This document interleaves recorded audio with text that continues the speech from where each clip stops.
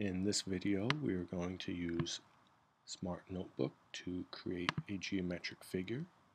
I've drawn a line here. I'm going to go to its properties and change the line to thin.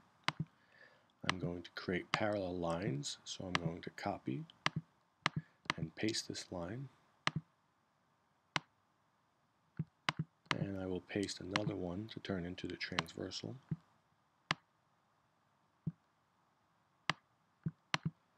And now I will use the Shapes tool to get a triangle.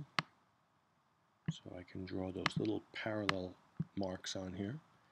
I'll go to the properties, give it a solid red fill, change the line to a thin line, and rotate this triangle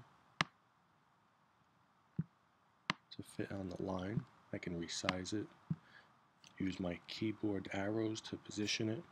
Once I'm happy with the parallel arrow, I can copy and paste, and this one will be in the proper orientation for the other line.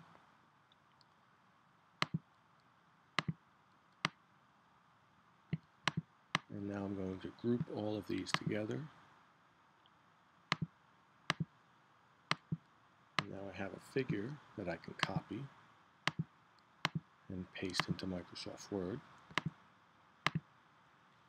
Once I paste it in here, I'm going to right click and change its text wrap to none.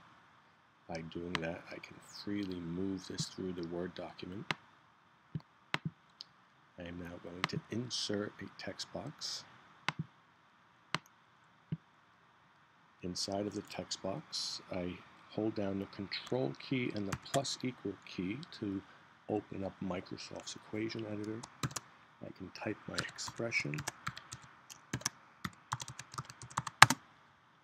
drag the text box to its appropriate location, and I will copy the text box and paste it to put into the other location. We can edit the expression,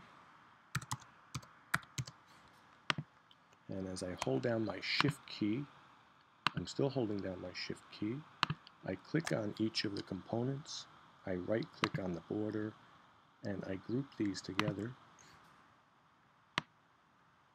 so that they move now as one.